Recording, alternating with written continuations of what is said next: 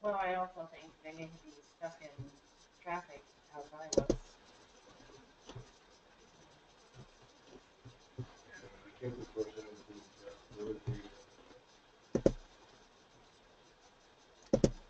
On 417 from where? Because I came from Lake Mary on 417 and there was.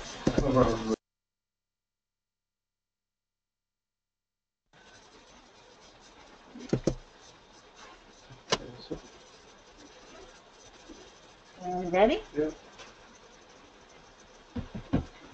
Good morning.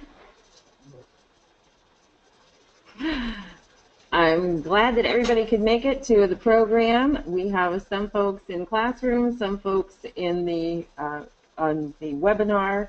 So if you have any questions on the webinar, if you would please, I will give you, point out at this point in time that my email address is up, that you can feel free to email me with any questions that you have. I ask one major favor. When you email me any questions, please put in your subject line student with question so that I know that I need to return your email as quickly as possible.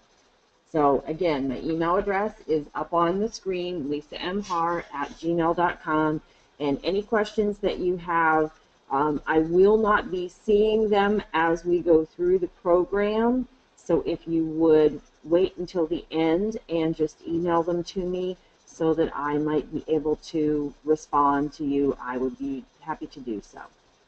All right, we are going to talk about addenda today.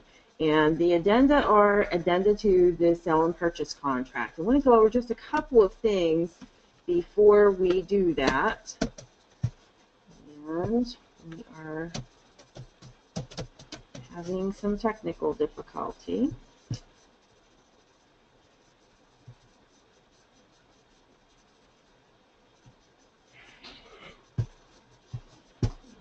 Try to.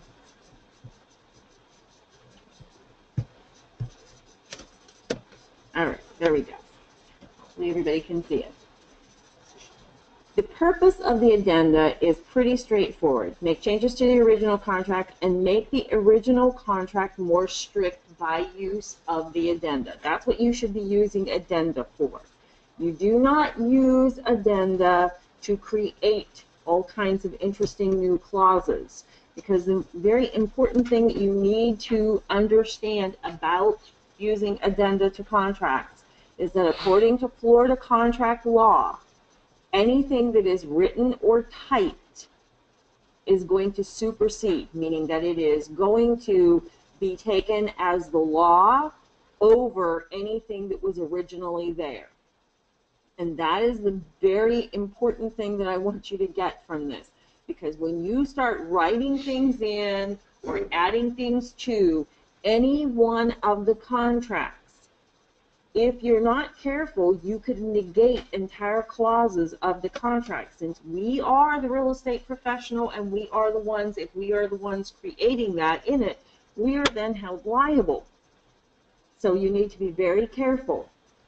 So what we're going to do over the next couple of hours is to look at all of the addenda that have already been created by or in conjunction with the Florida Real Estate Commission and with the Florida Bar Association that have the legalese already written into it, and those should be your first options. I want you to understand how each one would be used, what the pluses and the negatives are for each of them, and so you can determine for yourself how to use these.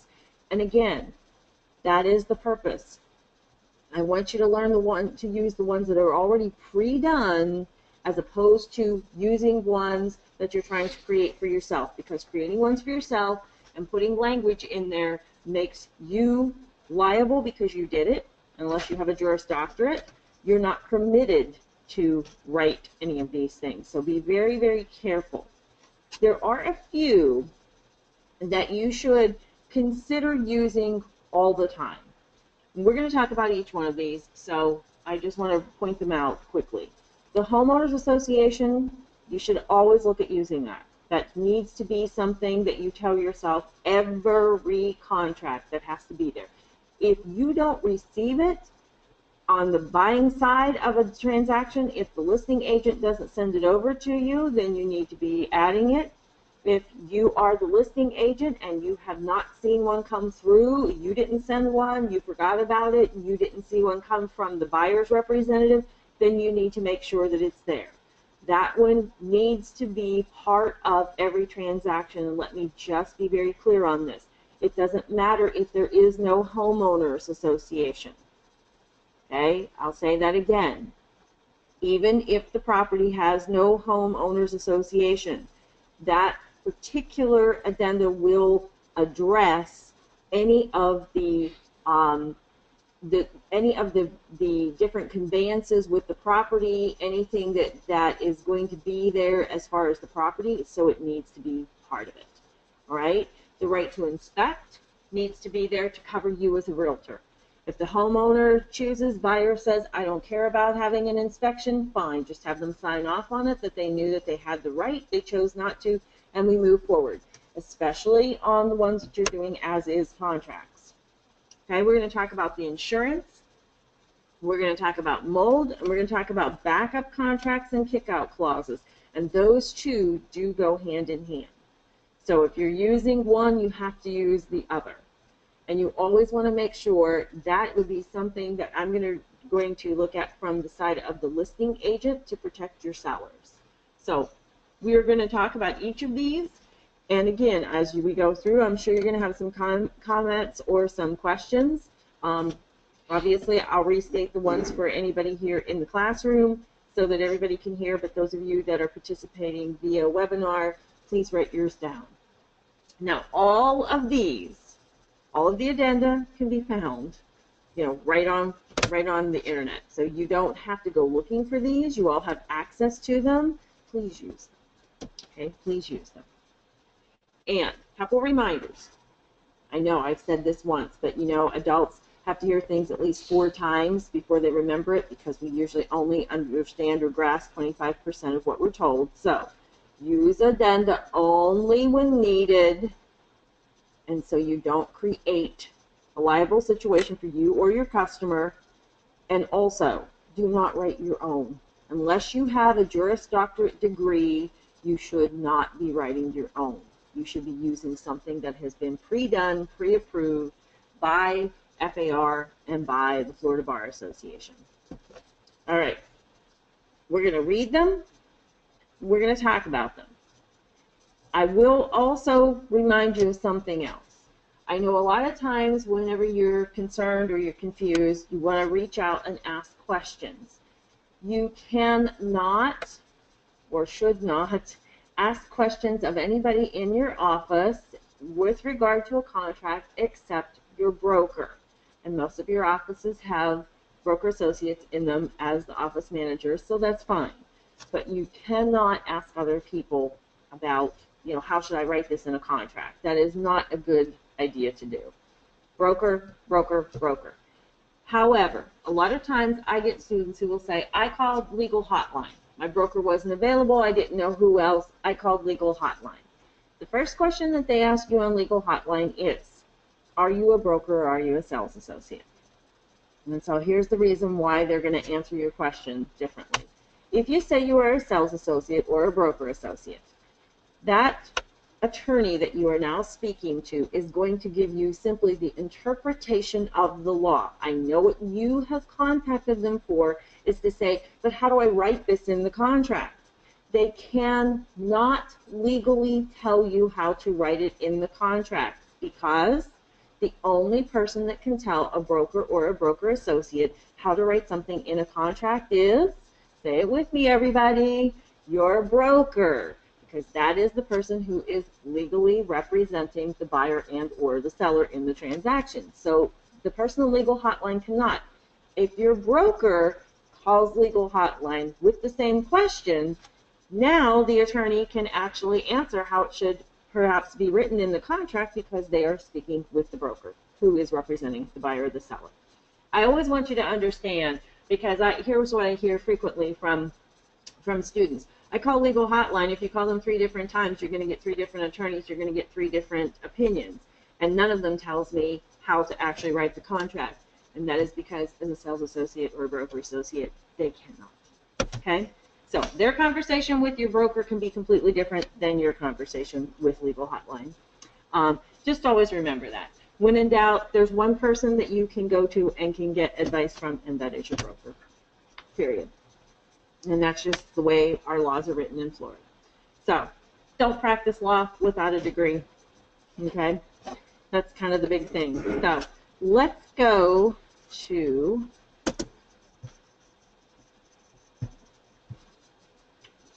a few of these and pull this up so we can see. I'm going to start with the comprehensive addendum. And I want to start with this because it starts with it just goes A through Z, if you will. And as you can see, there are 31 addenda if you pull up this packet. So you only have to go to mostly one place and get everything.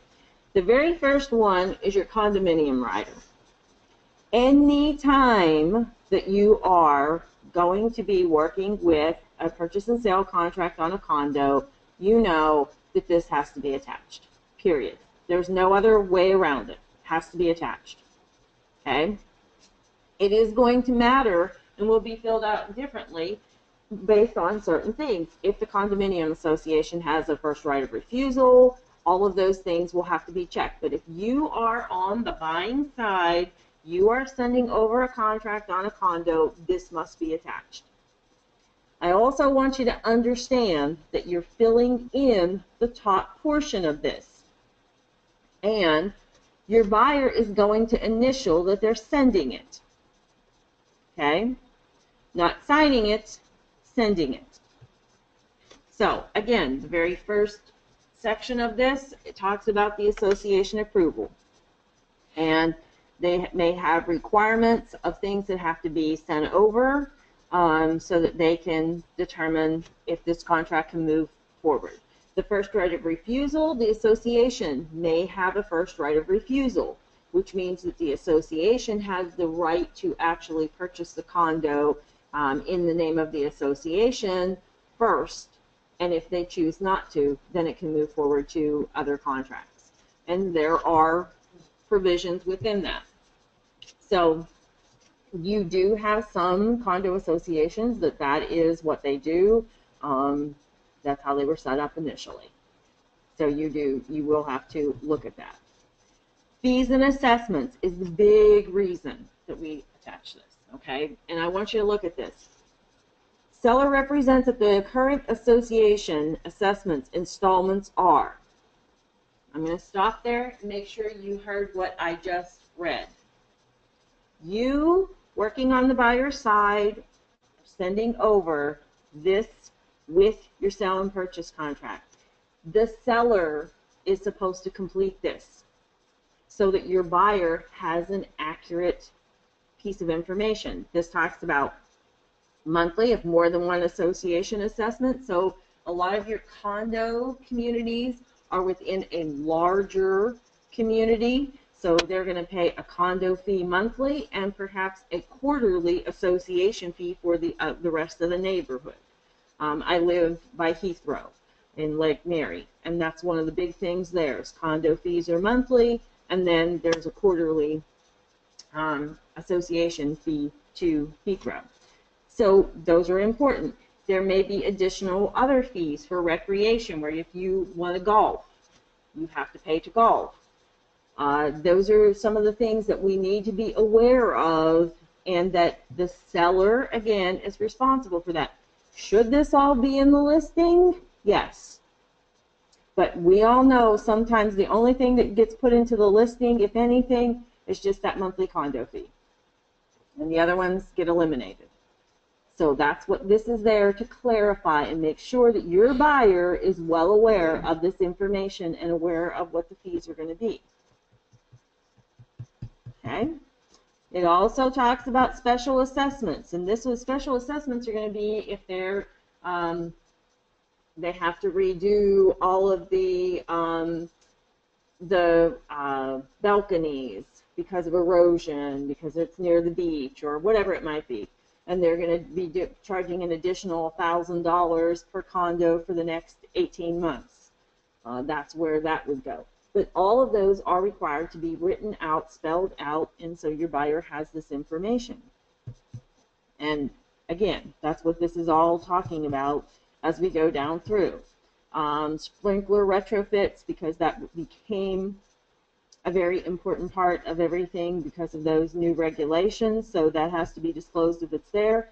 Non-developer disclosure, and this is, again, the buyer hereby acknowledges that buyer has been provided a current copy of the declaration of the condo, or B, the agreement is voidable by the buyer by delivering written notice to the buyer's intention to cancel within 3 days. So this is for new, you're getting all this information. You know, for existing it's 3 days, for new it's 15. You learned that in your pre-license class. What I think everybody glosses over is, send this over, and for some reason people think that if 3 days pass and you haven't received it, oh wow, too bad. Or at least that's what a lot of listing agents want you to understand. That is not true. This clearly says that your buyer gets this, reviews it, and has 3 days to review. Okay? 3 calendar days to review. If they don't like it, they send this back saying, I'm out of the contract, and they are released, their money is returned, everything moves forward. It is, I don't care if the listing agent withheld this information for 3 weeks into the contract. Your buyer has 3 days once they receive it.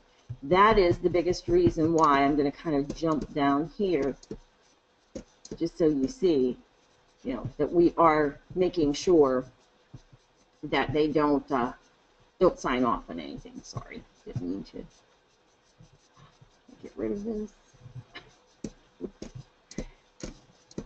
All right, so we want to make sure that we don't have them sign off on it until they receive everything.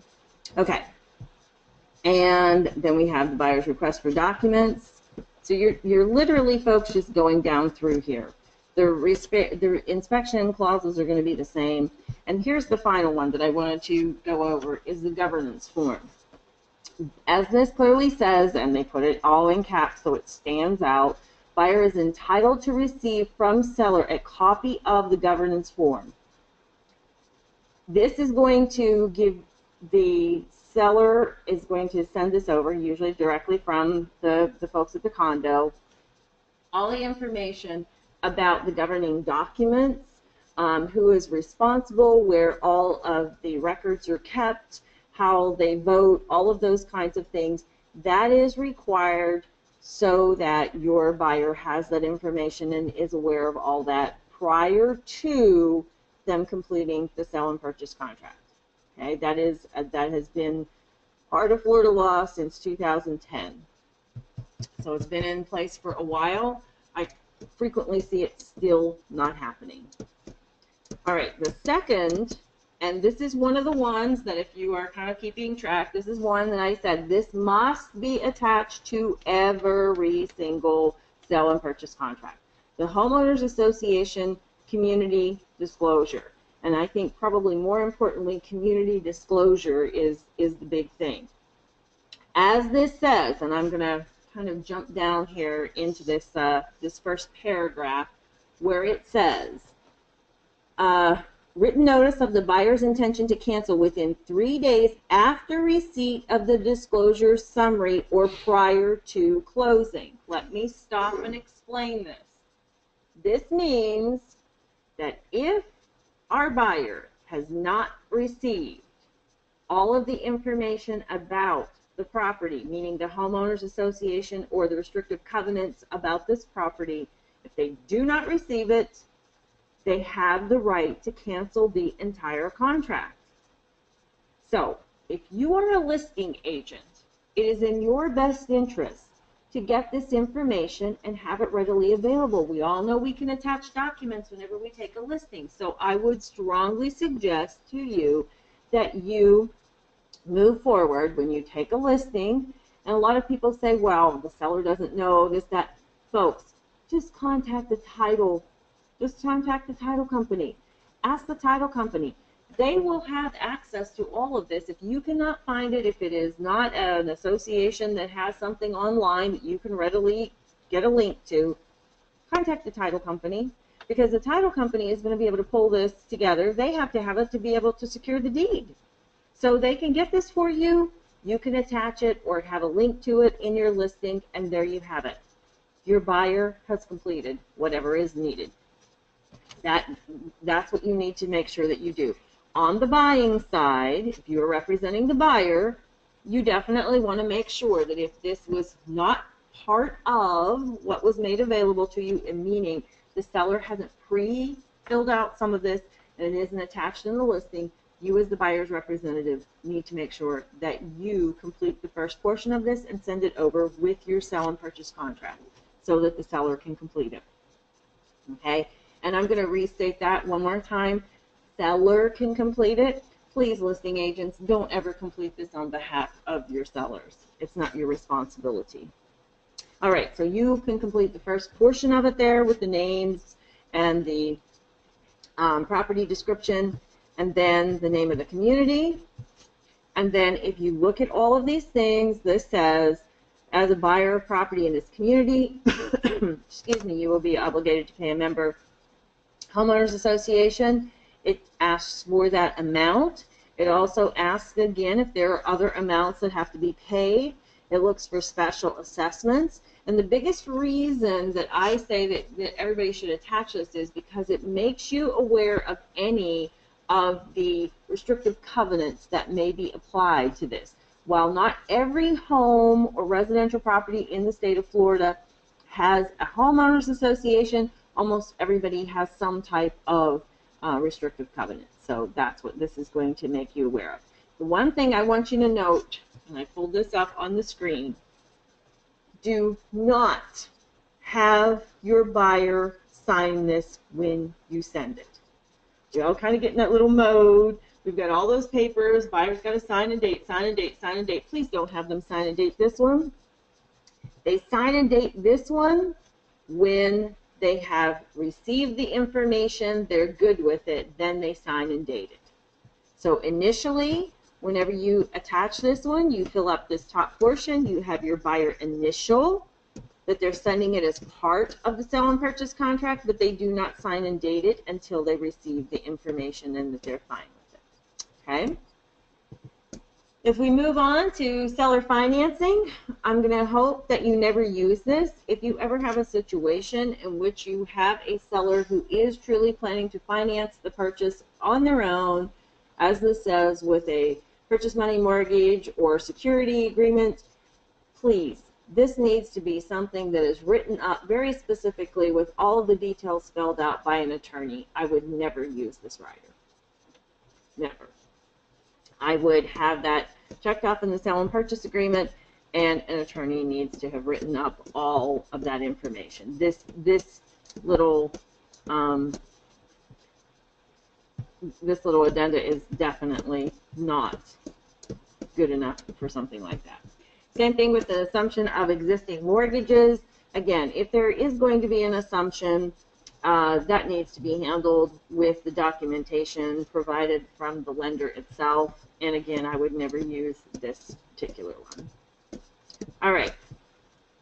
Moving to the FHA and VA addenda. This is something that if you have a buyer who is securing FHA or VA financing, you definitely need to attach this. Again, you need to make sure that they understand. And here are a couple of things that are very important to point out on this one. If you look at number 2, where it talks about inspections and appraisals, as it says, in addition to the requirements of paragraph 12 of the contract, so this is relating back to the sale and purchase contract, seller shall comply with applicable FHA or VA regulations regarding termite inspection, roof inspection, and appraisal reports, collectively appraisal repairs.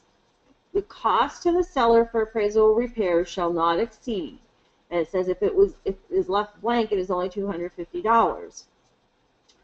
What you need to be very careful is that you're not writing something in on the sale and purchase contract that says that the seller is going to contribute up to, let's say, $800 towards any of these fees, and then leave this one blank, and now we're back to $250. Does that make sense? You have to have whatever numbers you're putting on the contract that say have to also be on this one. So you have to make these match, because I'm going to go back to something I said right at the very beginning. Any of these supersede the contract. Okay, they override what's on that contract. So if you leave this one blank and you simply attach it and you put a different number there, this is the one that literally the title company is going to go by for closing. This is what your lender is going to go by for closing, because that is what contract law says they have to do. So you've got to make sure these numbers all match. Make sense? Okay. And then it just kind of goes through with the fees, the repayments again. And I just want you to see that they're saying if you leave this one blank, it's only going to be $100. So please complete this. Make sure your numbers on here match with regard to what you're putting on the contract as well. Otherwise, you're going to end up hurting your buyer in the long run. But there's nothing on here that's, any different than what you already know with regard to this. But you do definitely need to attach this. You definitely need to make sure that they're aware. I think one of the good things that it does do, if you look at this, it really spells out in a little bit more detail than the sale and purchase contract exactly what the seller is going to be paying for whenever the buyer is getting FHA or VA financing. And I don't think that that's a bad thing. I think it just helps the seller to understand exactly what they're going to be doing. Okay? And then again, excuse me, everybody has to sign this one. Okay, appraisal contingency. You all know that the sale and purchase contract clearly says that if our buyer can't get financing, that they're out of the contract. But it does not necessarily say in the sale and purchase contract that if they can get financing but the house doesn't appraise, they still can be locked into the contract. So this is your way to make sure, if you're representing a buyer and you don't know that the house is actually going to appraise, especially if you've got somebody who's trying to buy the house for, let's say, the at listed price or maybe a little bit more than that, so that the seller can contribute money back towards their closing costs, this is a great one to put in there. It basically eliminates any question or concern. If the house doesn't appraise, your buyer's out of the contract. Okay, I personally think that this is a really good one to always put in, especially if your buyer is looking to maximize, the purchase price to be able to get some money back towards their closing costs. So and just so I'm making myself clear, house is listed for $150,000. and your buyer is trying to buy the house for $155,000 and they're asking for $10,000 towards their closing costs. So the house would have to appraise for that. Short sale approval contingency. I don't think many people are doing a lot of short sales still at this point in time. That's a good thing. But if you are still working with short sales, then I would say that if you are, please make sure that you read this short sale approval contingency. It was created for just that. It actually says that the approval of the seller's lender and requirements for the seller's approval, and that the just trying to move this down a little bit so that you can see on number 2, application for approval of short sale, seller shall within, if you leave it blank, it's 10 days, after effective date, obtain from seller's lender their application forms for a short sale, and seller shall diligently complete and return such forms, and that they have to notify the buyer is the big thing. And it goes on to, if you look down to number 4, if the seller does not deliver a copy of the seller's accepted short sale approval to the buyer within 90 days, then your buyer can get out of this contract. So I think that's probably the most important piece of this one, that it gives the buyer a way out if it seems to be taking a relatively long period of time and you're not hearing anything. Now, a caution on this. All of these should be attached to the initial sale and purchase contract. So it shouldn't be something that you started a contract and then you're trying to add these things onto it at a later date and time. These should be things that you as the professional are pre-thinking and that you're adding them to the contract from the get-go. And hopefully that makes sense to you. Okay. And the short sale approval contingency continued. This is also another huge piece of this, and that I think is really nice, is that it talks about backup offers. The seller agreed not to accept other contracts or the seller's right to accept backup contracts. So this would be something obviously the listing agent is putting in there, but I think that it makes it very clear and allows your buyer some known capacities that if you, again, are still dealing with short sales, you definitely want to spend a little bit of time going through this one. I think this is a great addendum to be using if you're working with short sales. Okay, and the homeowner's insurance and flood insurance. I always think that this should be attached. Again, you noted my list of ones that I always felt should be attached to every sale and purchase contract. This is one of them. And again, just reiterating this for you all, the top portion of all of these should be completed with the buyer and the seller's names and the address of the property. And then your buyer would initially be putting their initials on here as it is part of the sale and purchase contract. So on the first part where we talk about homeowner's insurance, the buyer is unable to obtain homeowner's insurance using the windstorm from a carrier or from Citizens Property Insurance, and that their premium should not exceed a certain amount. I think that is extremely important because we may have properties in times whenever we've had storms, we've had a lot of damage, like we have properties that are on the market now that may have been damaged in the storms that we had earlier, or I guess I should say late last year. It's very important for this. For those of you who have attended some other classes, if you go on the internet and you simply type in CLUE, C.L.U.E., you can go to a website where you can actually look up a property address, and it will tell you if there have been any insurance claims on that property in the last 18 months. And that's very important, especially when you've got folks that may have questionable credit or they don't have the most stellar credit, because what the insurance companies do is they look at that, and if that particular property has had some claims against it, they may increase the premium for that house.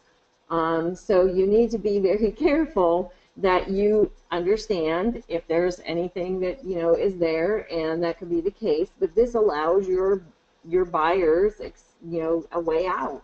That if you put an amount here based on, you called 3 different insurance companies, I shouldn't say you, but they called 3 different insurance companies, got some idea of what their premium should be, you can put it on here, and if it turns out to be $2,000 more than that, then they can get out of the property because it's going to actually increase their mortgage payment. Flood insurance, again, I would just always caution everybody on flood insurance. You all know as real estate professionals that they every so often will change, especially when we have big storms. They will go back in and they will look at the topographical maps. And when they do that, they sometimes will change where they have flood zones. So we have insurance companies then that if we have a property that just a kind of the little tip of it now is in that floodplain, now they're going to say that the house has to have flood insurance. And the people who are living there maybe never had it before. So your buyer may be required to get it because the maps changed, not because the seller is trying to, not disclose something, because the seller may never have had to pay for it. So that can always happen. Just be aware of that. And again, flood insurance can be expensive. I know that, so it's always a good thing to put this in there, and it allows your buyer a way out.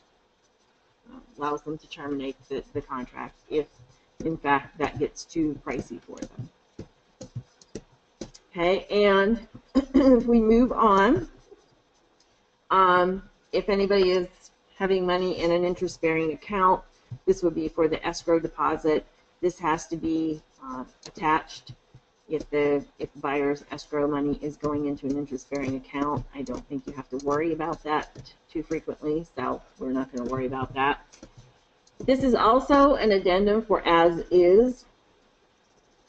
The as-is contract obviously should be used if you are working with an as-is property. This is just another layer of protection, if you will, that talks about the inspection period and the right to cancel.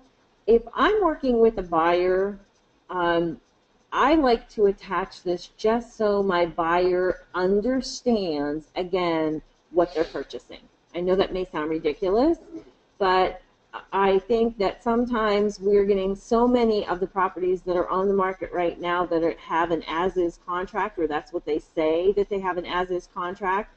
So I think we have negated the purpose of an as-is contract, so I just want to touch on that for a moment. An as-is contract is supposed to be used on a property where the seller is making no repairs. They're selling the house as is. However, what I see as commonplace out there in the market is that listing agents are going in to take a listing, and there are problems with the property that the seller makes them aware of, and the listing agent is saying, we'll just sell the house as is. That is not what an as-is contract is, folks. You still have the obligation, seller and realtor have the obligation under Florida law to disclose any problems with the property. That is material fact. You must disclose it.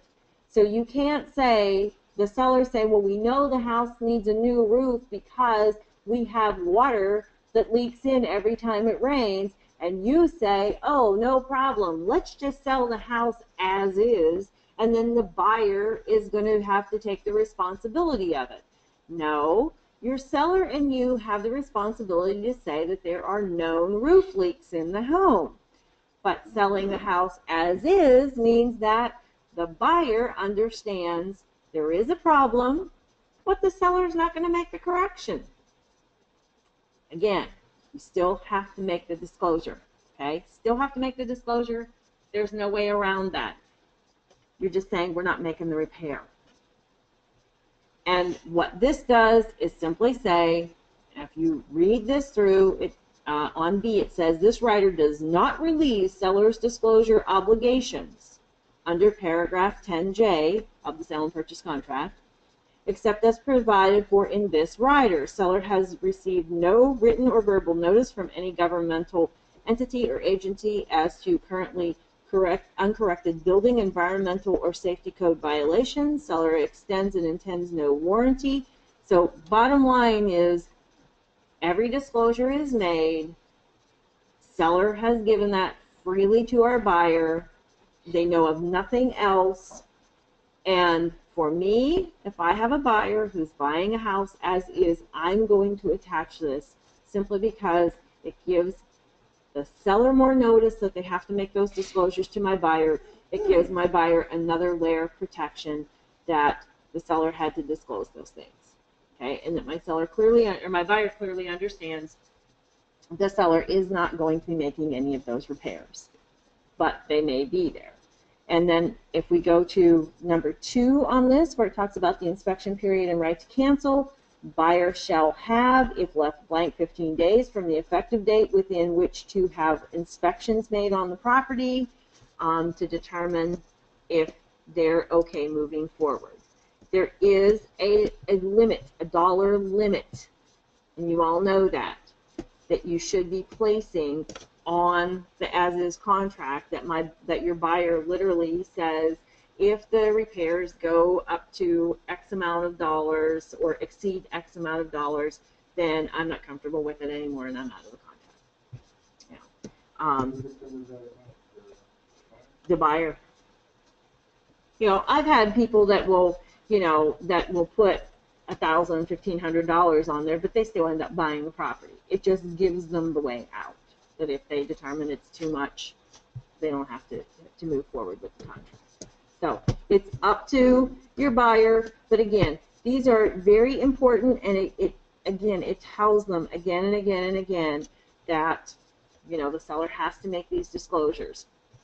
And just so you all understand, this is another layer, but on the sale and purchase contract, you need to be very careful. There is the latent defects clause in both the as-is and in the regular FAR bar that clearly says that if the seller does not make the buyer aware of known problems with the property, the buyer purchases them and finds out later, and they are things that should have been disclosed because they were known, the buyer has the right under Florida law to sue the seller up to 5 years. So by doing your seller's disclosure, by making these little extra efforts of one additional piece of paper, you are eliminating all of those things.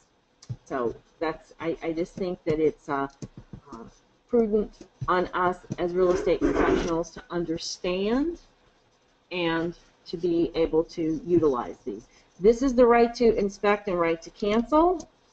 This can be used with the as-is, although the as-is already has this kind of built into it.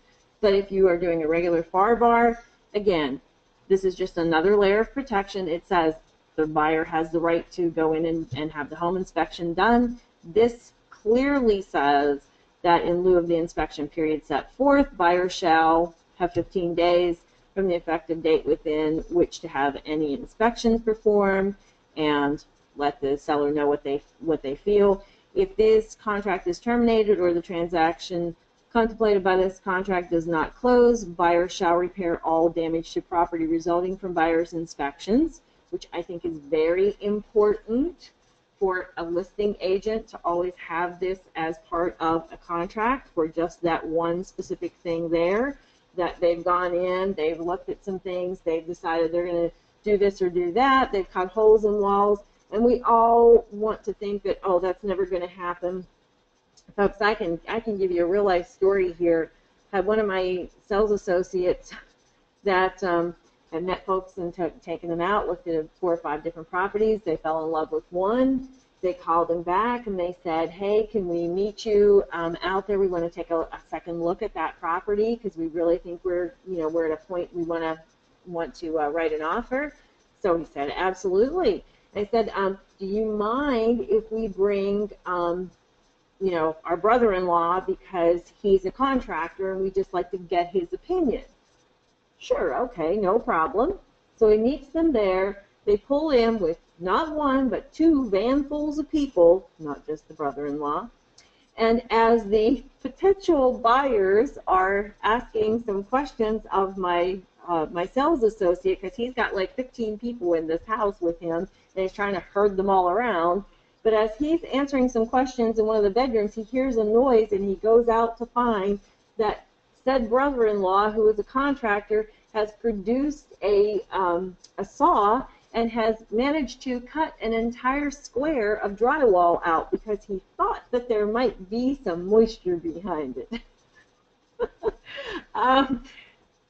Try to explain that to a seller, that you have a hole in your wall now that we have to get fixed.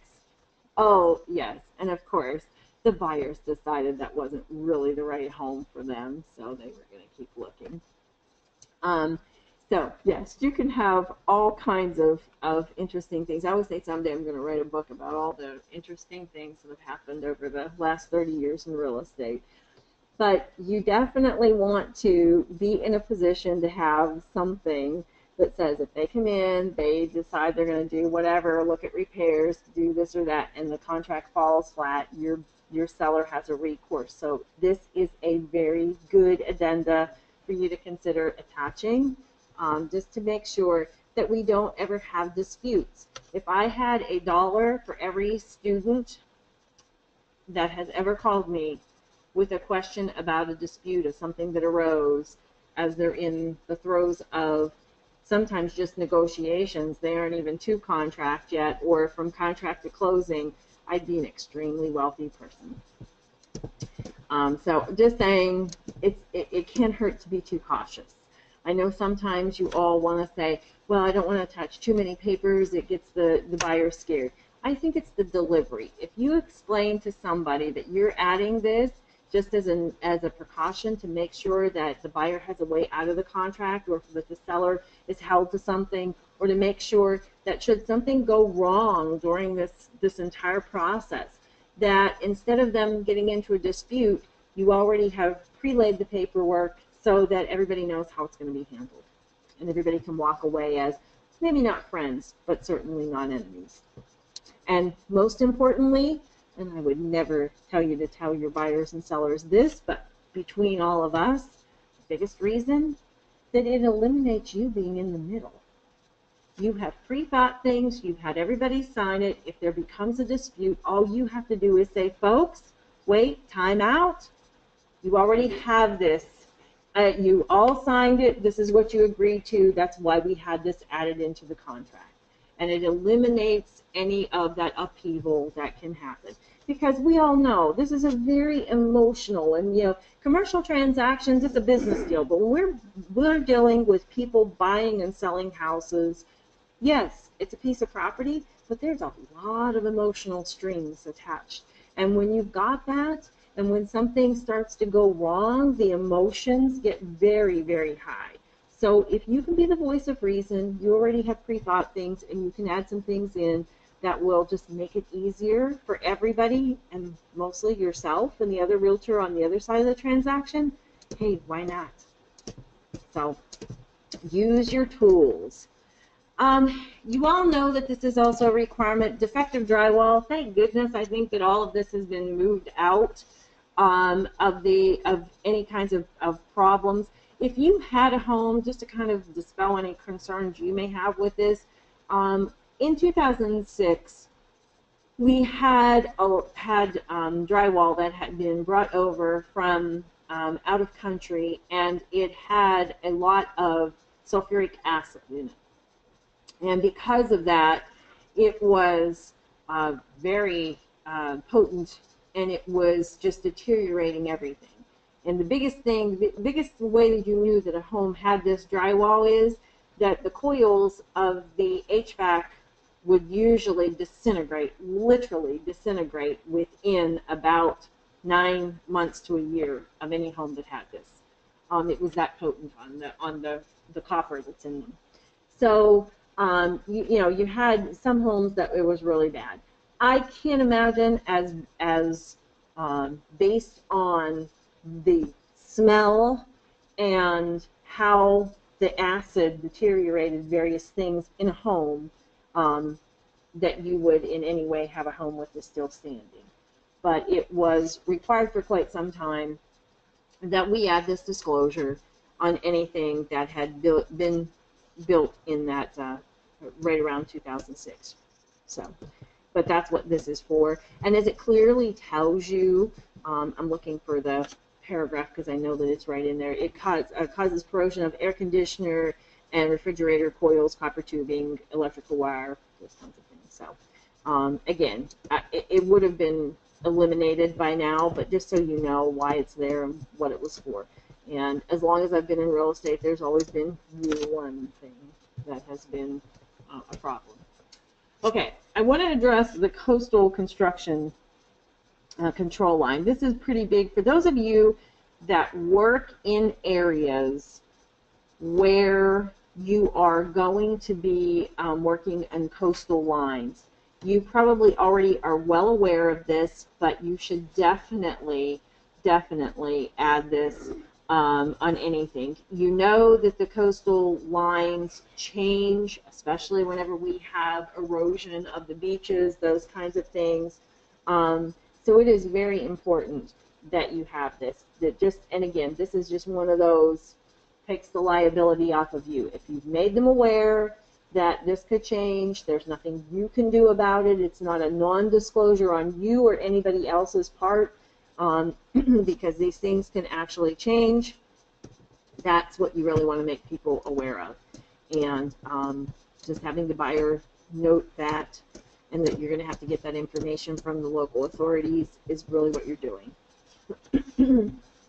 Insulation disclosure for new residents. This is kind of misleading, if you will. This is not for new construction, just so you understand this. This would be if a home had a recent addition to it, or if we had a home that had had a lot of repairs on it. That's what this is for. I know it says for new residents, but please be aware that it is not necessarily for anything that would be new construction as far as a whole house. It would just be if, again, addition or, and just so you're all aware, anytime there is a new addition or a complete remodel being done on houses, building code at this point in time requires that all of the builders and HVAC contractors have to go through a process where they're getting a Florida code form. And that Florida code form will actually, there's a very specific software that has been created by UCF and the Florida Solar Energy Center, and you have to use that software. That little 8.5 by 11 sheet is kind of like a label that will be found there. It has to be done. They cannot get their permit without it, and so it is something that is required. It is required on new construction, but it is also required on any additions, and again on anything that you would have a major remodel on. It also requires that the HVAC contractor, prior to being able to get the permit for it, has to produce what is called a Manual J that goes over to the local authorities with that energy code form, and that has to be part of the permitting process. And that's what it's essentially saying, is that all of the insulation and sealing of that addition or remodel meets current code, and that the calculation for the sizing of the heat and air has been done to match that. And that all has to be part of the permitting process at this point in time. That went into effect last year. We will be tightening that again, especially with respect to brand new construction, in July of this coming year, July of 2017. So this is kind of obsolete, if you will, but if you feel that perhaps a remodel has not been done and you don't know that information, or it's not been done properly, it might be a good idea to attach this so that you can get that. Anytime that you have somebody saying that they remodeled, they made this addition, they did whatever, as a listing agent, I think this is one of the things that you have to do. I know we all want to believe that people are not telling us falsehoods, but please don't think that they're lying to you. It's just that they may not know. But you should know that if you go into the public records, into the appraiser's website, and you pull up that particular property that you're about to take the listing on, you can go in, doesn't matter what county in Florida that you go into, you can pull all of the permits. So if they tell you that this used to be a porch and we've now created it into the sunroom and we put heat and air into it in the last 12 months, and you go into property appraisers and you do not see any permit for that, then it's illegal. It wasn't permitted. So now we've got a problem, because once the appraiser comes out and finds that, that could stop the entire process altogether. We once had a house here in Orange County, I guess actually I'm staying in Osceola County, but in Orange County, where the homeowner had purchased the property from her son, who had originally put a deck on, got a permit to put a deck. Once they had the deck, they must have decided, oh, let's put a roof on it. Then once they had a roof on it, he had some buddies, they put sides on it. They knew about a guy who did heating and air, so they put heating and air in it, and it was this 400 square foot sunroom. Beautiful addition to this home. Very nicely done. However, there was no permit. My sales associate did not check to see if there was a permit prior to taking the listing. We took the listing, got an offer, went to contract, go to the appraisal process. Appraiser stops everything because, hey, there's no permit on that. And Orange County made us have that entire thing removed because the wooden deck was not permissible per code for a substructure for a room. So everything came down. We lost the buyer, obviously, but you know, we should have checked first. So that's the message here. Always be prudent in what you're doing as a professional, and make sure that you're, you know, crossing your T's and dotting your I's. Okay, go ahead. Another customer, they wanted to look at this one property that was listed when we told the listing agent, which happens to be a real estate agent, they came out that the houses were listed as a 3-1, and the houses originally were 1-1. Back in the 60s, they did this whole addition, turned into a 3-1. Nothing was done with permit. Nothing ever permitted. Nothing. And then last year they redid all the roof, and that wasn't full with permits either. So like, it's freaking out because now. Yeah. The house is not, has no permit on it. That's just so everybody could hear on the webinar. The comment was that the original house was only a 1-bedroom, 1-bath house, and there had been a big addition added on 2 additional bedrooms. And in the 60s, no permits, no anything, because there probably wasn't building code at that point in time. But it was never anywhere, and nobody knows if it's accurate or not. Then a year or so ago, the entire house needed a new roof. New roof was put on, no permits for that either. And yeah, now there's a big problem on that listing because, quite honestly, you're not going to get it approved for financing. Is the big thing. So unless somebody is willing to purchase it cash, there's no way that it's going to be purchased. And that's the big thing that we run into with all of these. I mean, keep in mind, again, always be very careful when you're dealing with some of this right now.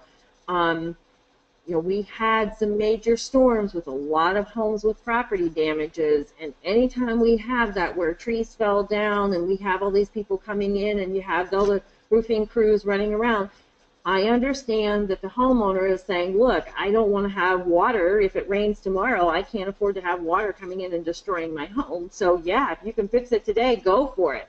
But when there's no permit pulled and that was fixed, unfortunately, there's going to be a problem with it down the road. You know, and if they had to, you know, change out any wiring or do anything like that, we really have a lot of problems.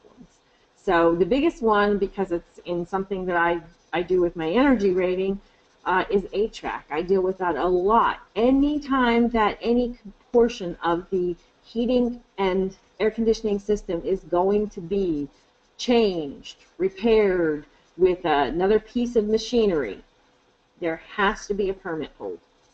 Has to be. That is state code in Florida. And just think of why, because that whole heating and air conditioning system affects so many things in any home, especially for us relative to mold and those types of things. There has to be a permit pulled. And so if you've got an HVAC contractor out there doing things, replacing the inside unit, outside unit, ducts, whatever, and no permit was pulled, there's going to be a real problem with that. Okay, so be very careful. Ask your questions when you're taking the listing, and make sure that you are getting your seller to disclose all of these things up front so that you don't have an issue if you get a potential buyer. Or don't take the listing is the other option. On to lead-based paint. You all know this one. You learned it in pre-license class. Please make sure that you remember it. Any house built prior to 1978, you must. This one is not just Florida law. This is federal law. Okay, this is federal law. So you need to make sure that you do this on a couple of levels. If you are the listing agent and you see that the house was built prior to 78, you need to have a conversation with your seller. You need to ask them if they've made any upgrades in the home, anything. It needs to be put very clearly into listing that the house was built prior to 78. You need to download the from EPA. They have a little brochure that has to be given to the buyer. It is currently done in English and in Spanish, but you can make sure that that is available. I would just attach it to my listing. The buyer has to receive that pamphlet. The buyer has to be given the disclosure. The buyer has to be told that they have the opportunity for the inspection within 10 days.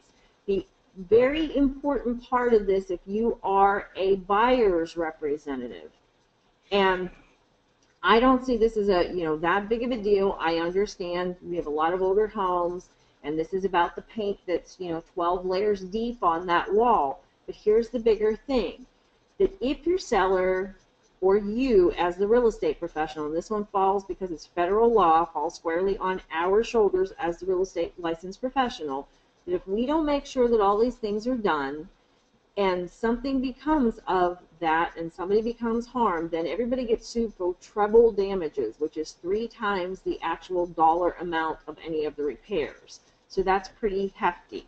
The buyer purchasing that home needs to also know that if they hire any contractors into that home to do any work that is going to require that contractor, when they're replacing windows, they're cutting a hole in the drywall to add speakers, or something where they're adding in for cable television, or mounting the big TV, anything like that where they are going to be touching a surface that could be contaminated with lead because of the age of that property, if the buyer does not make that contractor aware of that, and that contractor does not take the proper measures to secure themselves or any of their workers, and somebody gets sick, again, it's a treble damages.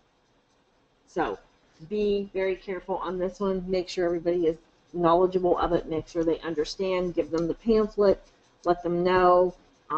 Keep the pamphlets with you. Again, they're in digital format, so you can send somebody a link. And that might be one of those easy links to have on your website for yourself so that people can be aware of it. But this must be completed, must be signed, must accompany the contract, and both the lender and the title company must be given copies of this one. Again, this is a federal requirement, so please make sure that you're doing this. And sometimes I know people just don't even think. We had a downtown house that that was built circa 1928. Our buyer put an offer in. I asked for the lead-based paint disclosure, and the listing agent told me that she didn't need one. And I said, I believe 1928 is before 1978. Anyhow, you get where I'm going. So you definitely need to make sure that you, again, are knowledgeable. The next one, the housing for older persons, I think is a very good disclosure to use, and it just makes people aware, and I'm going to make sure that you understand why this is important. We have some of the communities that are age restricted, and you know age is not a protected class, or half of Florida would just have to drop off the face of the planet. So age is not a restricted class. That's why we have all of the different communities that have, they are 55 plus or 62 plus. Unfortunately, due to some of the economy issues that some of these particular subdivisions that were originally built and are still 55 plus or 62 plus communities, but they are not on the National Registry of Retired Communities, because that is, there are certain other things that they have to do, and there's a fee to be on there. So a lot of them gave up being on that registry. So if you're looking only at that, you may not find them listed. But if they are in their restrictive covenants, actually a 55 plus or 62 plus community, then you need to make sure that your buyer understands, because here's the difference. In a 62 plus community, everybody living in the household must be 62 or older. In a 55 plus community, it says that the homeowner, at least one of them, must be 55. Some of these communities, though, if you look at this, it basically says one of the people owning the property must be 55. Also has limitations on how long you can have underage people so that they don't have like grandchildren that move in and that kind of thing.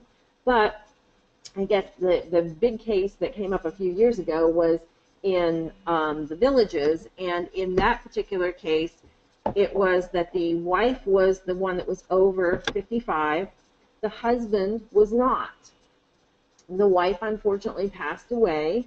The husband had 18 months before he would be 55, and the Villages basically said that he had to move out of the house because according to their restrictions, there was nobody that was an owner of that property that was over 55 living in the property. So there was, my in-laws at that time lived in the Villages, and so there was just controversy every day. My mother-in-law loved emailing me all of the different things. There was an all-out campaign to find him a new wife that was over 55. It was really hilarious. But the bottom line was that it was a big controversy, and it was basically that people were beating up like, wait a minute, the guy just lost his wife, this is horrible. But on the other hand, that's what the restrictive covenants were, and he knew that when they purchased the property. So please make sure that folks understand what they're getting themselves into. It's just a way for them to dig a little bit deeper and find out all of the requirements of that community before they purchase, and so that they don't get themselves into something that maybe isn't going to be a good fit. The rezoning contingency, folks, if people are buying a property based on the fact that they want to have it rezoned, please make sure that this is attached so that they understand all the parameters of it may not happen. And the problem with somebody doing this, they don't always understand the time frame involved with getting something like that pushed through. It's not something that's easy, especially the smaller the municipality that you're dealing with, the more difficult it's going to be. So that is not an easy thing to get through, and it is something that they need to be well aware of, that if it's a requirement of purchase. This one has been coming up a lot, lease purchase, lease option. I think that everybody needs to understand what the differences are between a lease purchase, lease option. And the big difference is obviously that if people are leasing a property with an option on it, it means that a portion of the monthly rent that they're paying is going towards fulfilling the option amount. The option amount, again, going back to your pre-license days, is an amount that the seller is going to get. If the buyer chooses to not purchase the property at the end of the option period, usually a year, then the seller gets to keep all of that money. But this has to be written up differently. There should be two agreements. There should be a lease agreement and a purchase contract, or a lease agreement and an option contract. Those are two separate agreements. You cannot, again, you cannot create these, so please do not use a sell and purchase agreement and think that you're going to attach this. If I have one that I could just put a big X through, this would be it, because if you have somebody who is going to go with a lease purchase or a lease option, then those are two separate agreements. You need to have them drawn up by the lease drawn up by an attorney, or use one that you have pre-done, and the purchase agreement, and they are separate documents.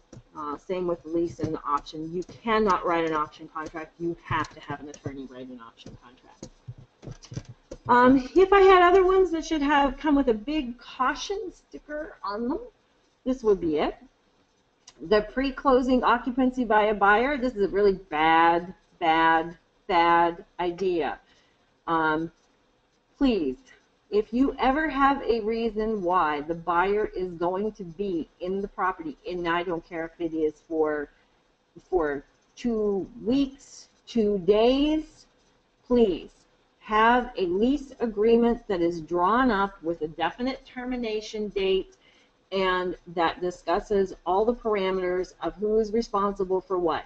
Do not, and I'm going to say this again, do not use this.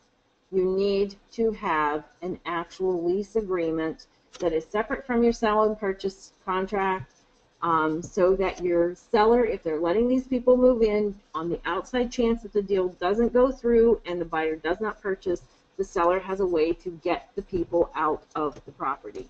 This is not inclusive enough to do this. And it follows through on this one that if the seller is going to be staying in the property after we close, same thing, there should be a lease agreement that says the very specifics of when the seller must be out and how they're paying rent and so on and so forth. Okay. Sale of the buyer's property. This one is very important. This is a contingency. I see a lot of times whenever people will say that the buyers are paying cash because they've got their house in Connecticut on the market for sale. That is not paying cash. That is a contingency. So if that is not disclosed to a seller, then you've done something wrong. So you need to make sure that if your buyer is purchasing this property, even if they're going to have enough proceeds from the sale of another home to pay cash, but they are definitely, they definitely have another property on the market for sale. So you need to make sure that that is there. And we need to talk about the backup contract and the kick-out clause. So I know these come one before the other. I'm going to go to the kick-out clause first, and then we're going to go to the backup contract.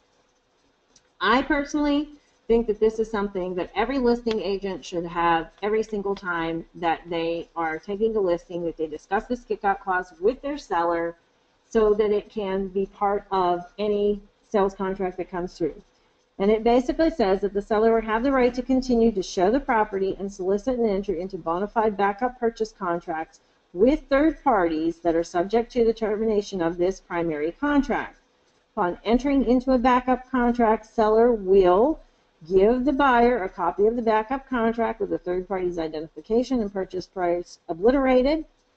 To continue this primary contract, the buyer must, keep in mind that it says must, make an additional deposit of, and basically eliminate any and all contingencies on that contract. So, if I have a listing, I get an offer. Before my seller accepts the offer, I send back a counter offer with the kick-out clause, basically allowing me to continue to accept other contracts on it, knowing that if I get a better one, that the current buyer knows that we're going to show them, they're going to give us an additional $5,000 that my seller gets to keep, and they have to say we're eliminating all other contingencies and we're moving forward with this. Or if they cannot do that or do not want to, then the other contract takes precedence. Now, having said that, let's go back up here to the backup contract. This backup contract is subject to the termination of a prior executed contract, meaning that we are not talking about offers, we're talking about a contract between the seller and a third party for the sale. If the prior executed contract is terminated and seller delivers written notice of the termination to the buyer before 5 p.m. on whatever date, this contract shall be removed and this backup contract shall be put into first position.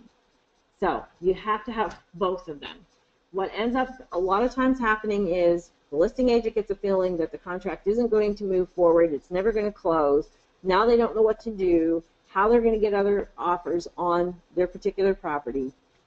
And had they, upon that initial offer being accepted and going to contract, simply attach this and had the buyer sign it saying they were okay with it, then they would have the opportunity to take backup contracts.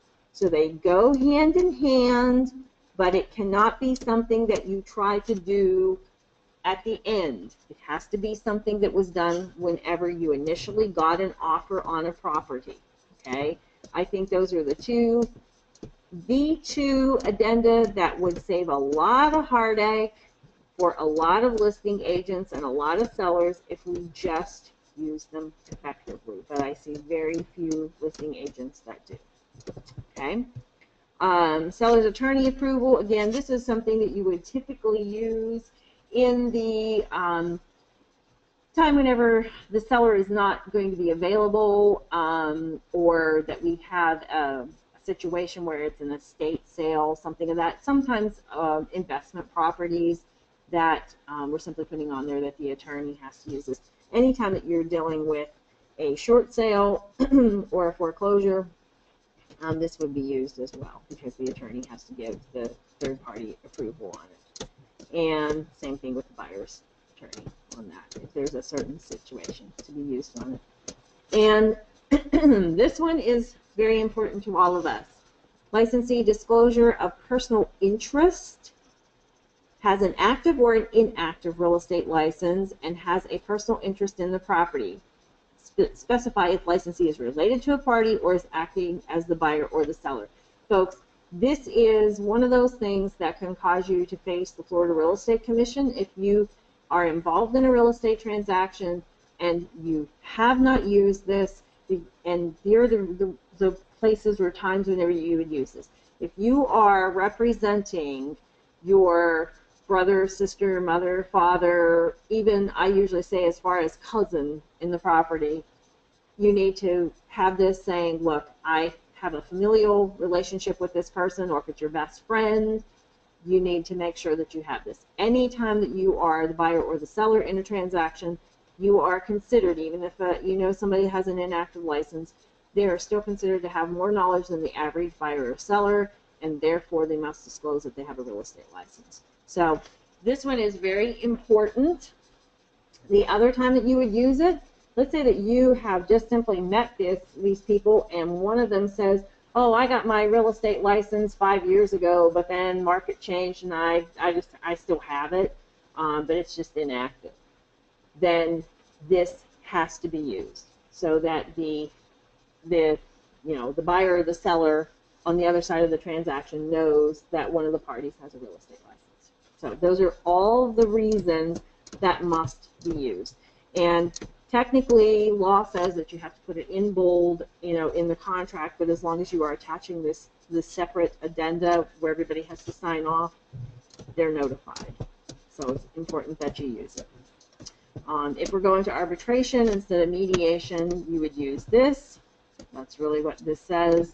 And I don't know that you would necessarily have that. Now, a couple other ones that I think are very important. I'm going to start with this.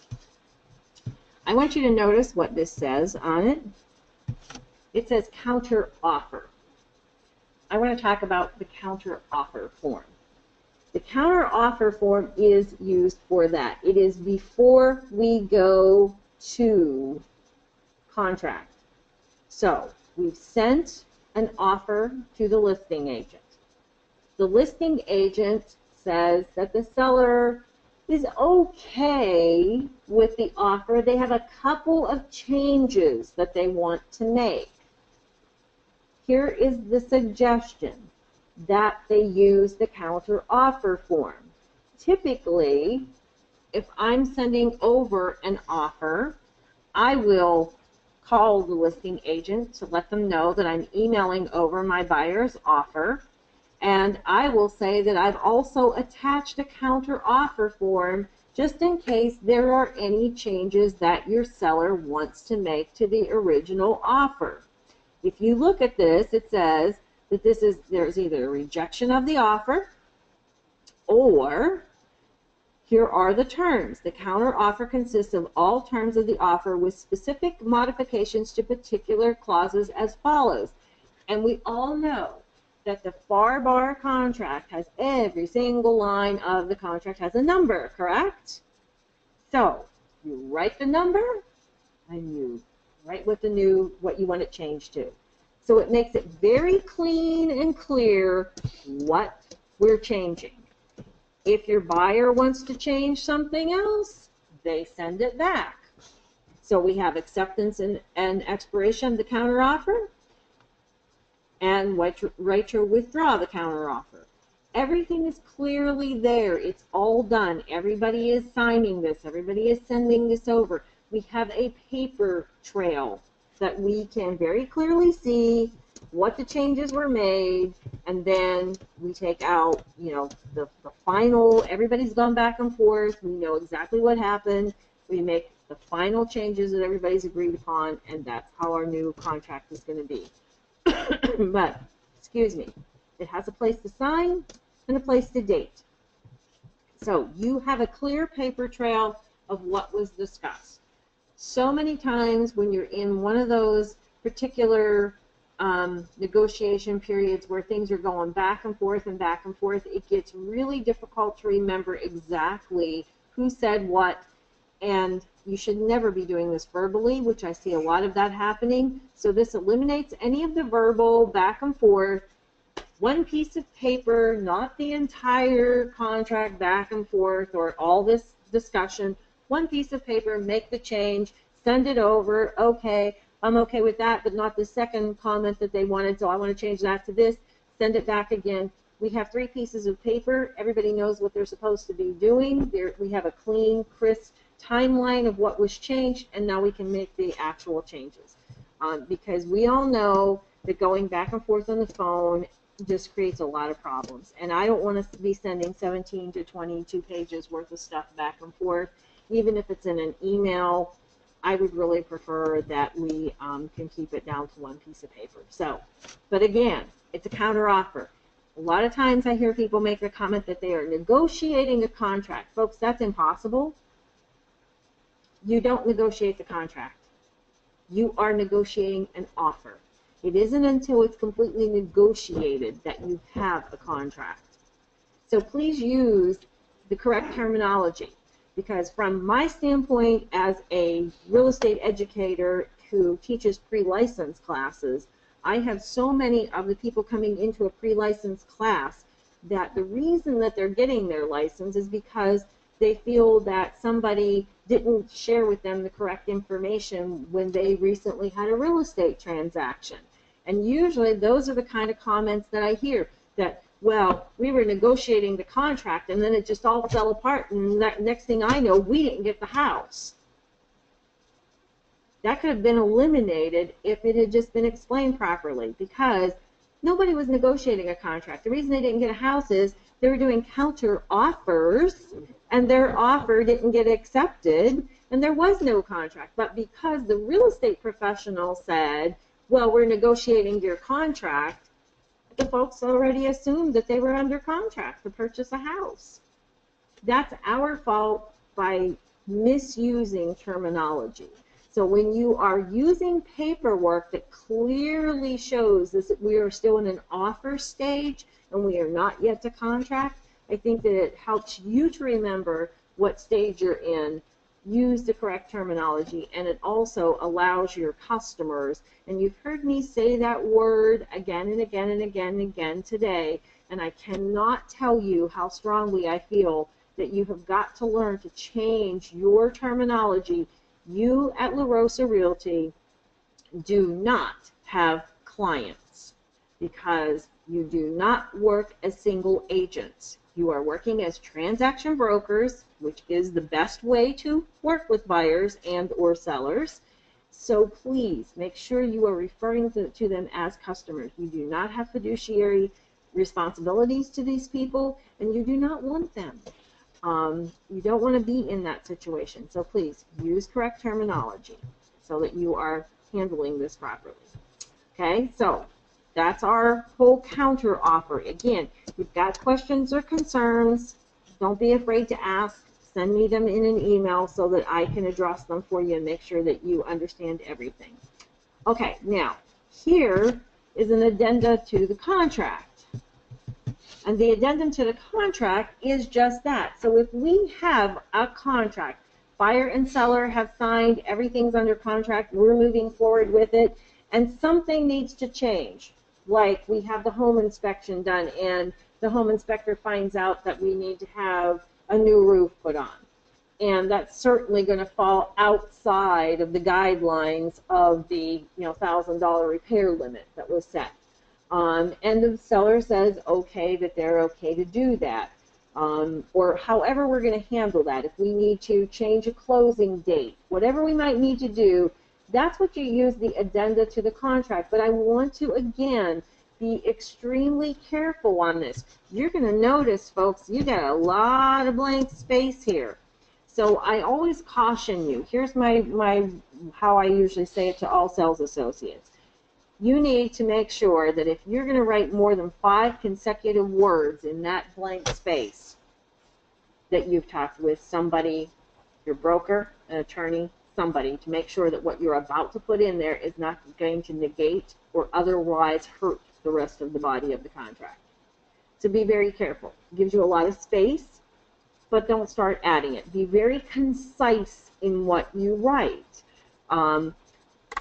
Things that might need to, that you might need to change that you didn't realize. They didn't put that the security system was rented and not owned. They forgot to put that down, and your buyer definitely wants the security system.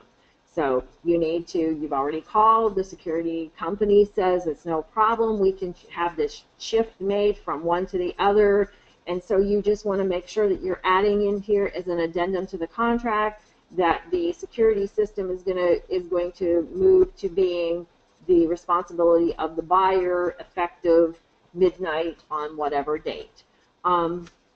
Something like that. Be very concise what you put on here. Don't be adding a lot of things. Don't make it, and please don't ever use those words that this will supersede the contract. Nothing supersedes the contract. Do you understand that? An addendum will supersede it, but what you're really putting in there is that something is going to live on beyond the contract. That's not possible by Florida contract law. When that contract ends, everything ends. You can't have something else continue on after that. It doesn't happen unless it is within the body of that contract. So please don't ever put those kinds of words in there because it's not going to happen. However, you do have, instead of an addendum to the contract, and sometimes folks are not aware that this exists, you do have an extension addendum to contract. So if you need to change the closing date, you check it and you add that. Financing period, because they need more time to get their loan approval. Inspection period. They need an additional number of days for some reason. Title cure, short sale, feasibility study, or due diligence. Usually the last two are not for residential properties. But any of those, you have one that is already pre-done, so instead of even finding wording, you can just check the box and you can use this one. So know that that is also an option as opposed to using just your addendum. And then one of the other final ones that I really want to look at is this one. You all know if you take a listing that you have to use the addenda that says that we have a foreign seller. So if we're using that, we should also make sure that our buyer has signed this, that the buyer is aware that the real property that they are having, they may be required to have a withholding on it. Because if our seller is a foreign seller, the way that the federal government has written FERPTA, it says that the withholding is from the buyer. Normally we negotiate that in the contract. Now we also know that if the sale price does not exceed $300,000, then it doesn't matter. But again, I always think that it's very important for our buyer to understand it's a withholding. It doesn't mean that they are going to have to pay that amount. It means that it will be withheld from the sale, it will be evaluated, and it very likely may end up coming back to them, but that it has to be withheld from the sale. So again, just be aware that this is important. I do want to point out that number 5 on this says that I understand that if the information in this affidavit is incorrect, I may be liable to the Internal Revenue Service for up to 10% of the sales price, plus interest and penalties. And it was not disclosed on a property that I had a student contact me on from up in the Claremont area. It was not disclosed. Somehow the title company didn't see this. The buyer, 6 weeks after moving into their new home, got a letter from the IRS that they owed $30,000 within the next 15 days. Because it wasn't disclosed that the seller was a foreign seller, but whenever the transaction went through, apparently that's when it was caught. Remember all those papers that you sign at closing that says that the title company has that 45-day grace period to fix anything? Well, they apparently caught it at that point in time. It went in for the notification. Seller is already out of the country, and anytime that the seller is a foreign seller, everything falls back to the buyer. So it became not a fun situation for that real estate licensee or that real estate brokerage firm to deal with, because or the title company. Yeah. So, well, because the buyer immediately contacted an attorney, you know, and they were all held liable. So this is, again, this is a protection. You know, anytime I come before any of you in any of these classes, that's kind of one of the roles that I accept, that my job is to make sure that I advise you of things that could help you to stay out of liable situations. My hope is that everybody consistently has great opportunities in real estate, makes a lot of money, has a lot of repeat business, and makes all these wonderful opportunities for themselves and for their customers. But as a part of that, we deal with a lot of legal things happening in a real estate transaction. So just to make sure that we always have those great, wonderful opportunities available to you, we need to talk about liabilities that you can stay away from. And this is definitely one of them. So again, you know, find all of these, find this comprehensive rider, pull it up, look at it, go through all of these, be aware of all of this, and please make sure that you are comfortable with this. The other kind of final comments as we are finishing up today's session. Anytime that you are working with someone that English is not their first language, I feel that I should always caution you, because as a real estate professional, you know clearly that Florida real estate license law does not permit you under any circumstances to be the person who interprets contracts. You are not permitted to do that. I also know that there are a number of times that because you are dealing with someone and you fluently speak a language that they speak, you kind of say, well, they can't really read it in English, they don't understand it in English, but if I share it with them in Spanish or Portuguese or you know, Chinese or whatever, they will understand it better. No, because you are now interpreting a contract for them and you don't have any ability to do that. If you're not allowed to do it in English, you're not allowed to do it in any other language. You can, however, make alliances with real estate attorneys who have paralegals. A lot of the larger real estate firms downtown Orlando have all of these, have the Addenda, have the FAR contract already translated into numerous languages that they can send over to you for your customers. The customer is still going to have to sign the one that is in English, but at least they can read it in their native language. And just for me, I don't speak any other languages, but reading legalese in English, I sit there going, what does that mean? So I can understand how they can be confused, especially if they're coming from a country where you don't use contracts like this. So it's really something different for them. So I understand where their concerns are. Your job is to get them to the correct people to help them. So seek out those firms, get the contracts written in another language so that they can read them in a language that's more comfortable to them, that's already pre-translated. Those of you, however, Spanish is always going to be translated into Castilian Spanish, which I know presents a whole other problem because so many dialects of Spanish exist. So some of the words are not going to match up. But there's where, if at least you give it to them in Spanish, they can probably get the gist. And there is a paralegal typically at that law firm that if they have specific questions on the meaning of something, that person can communicate with them and answer. And that's really what you have to do. I do understand there's an additional charge that's going to be incurring to your buyer on that, but please do not overstep your boundaries and advise people to do things. We are seeing from, as a real estate licensed instructor here in Florida, the number of complaints that DVPR is seeing coming through on things like that, where we have people that English is not their first language. They were advised by a real estate professional in a transaction and advised because they spoke the same language, and that real estate professional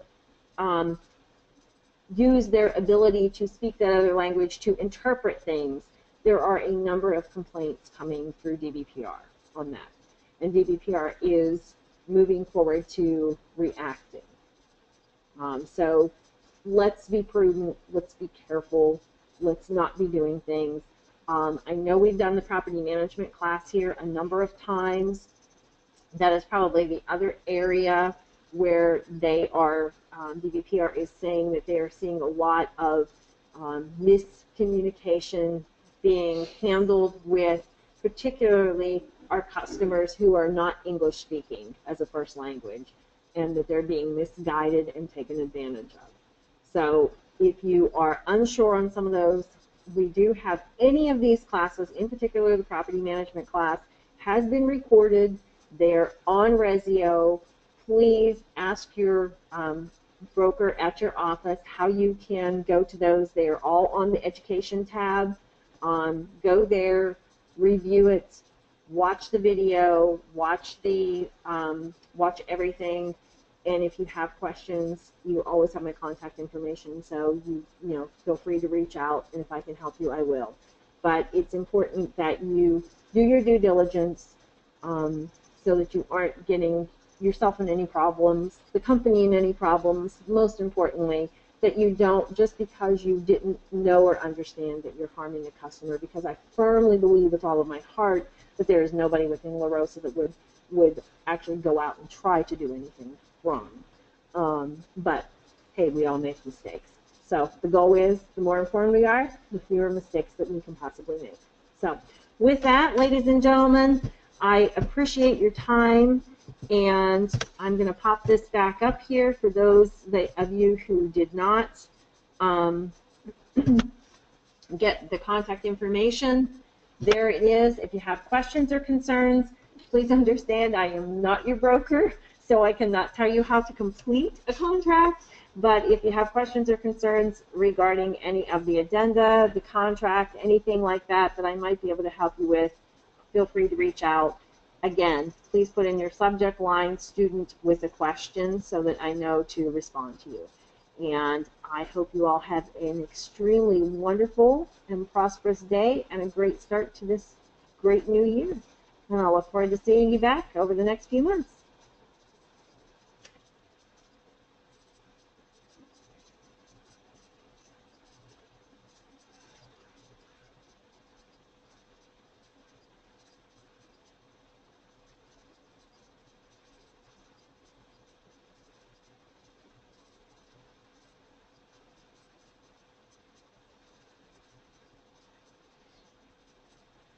Very informative.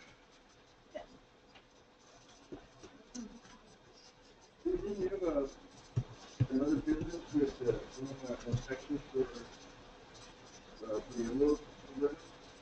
Uh-huh. You have a business for that? Or do you You're not just getting information, but hopefully everything goes well this year with real estate. I plan to be doing a major reno in my house, so the house is falling apart anyway. Okay.